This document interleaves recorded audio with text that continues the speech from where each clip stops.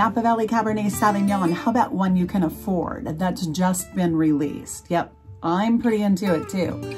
So we're gonna get started on that in just a moment, but before we do, hit that like button, you know you want to, and subscribe if you haven't already, because we've got a whole bunch of exciting stuff coming your way. Let's get on with the show.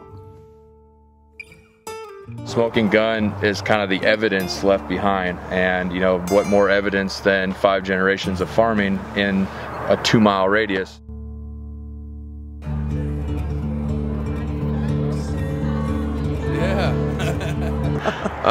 My name's Cole Ballentine, and today I'm going to be talking about my wine, Smoking Gun.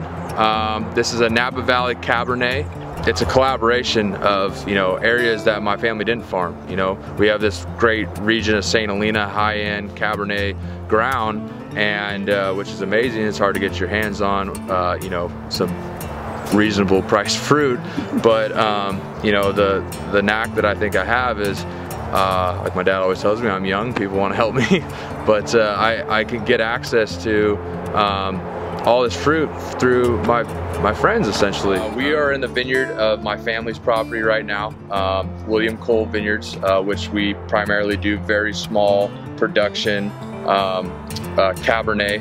Very beautiful, yes. Very expensive. Yes, very expensive, and so we try to you know, encompass the best expression of this property in St. Helena into William Cole. And my father's name is William, and I'm the Cole, so it's 2 first names. And so we started that in 1997, and my dad has been pretty much a one-man operation since we started. Yeah, it's pretty amazing. It's a little hard to, you know, call in sick and stuff like that, because it's just like, you know, he just had so much on his shoulders. He was gonna pick the grapes. Right, yeah. So okay. Yeah, so we are now a 2-man operation, so which I am very proud of, because now he's able to go do the things that he wants to do, and have trust. And you know, he went on 2 vacations in the middle of harvest this year, and yeah, so 5 years back home working, and that says there's a lot of trust there too. So in the relationship.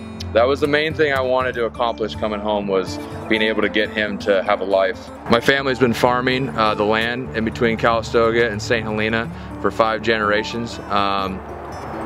Smoking Gun is a representation of, you know, the people that came before me, my ancestors, my grandfathers, my father.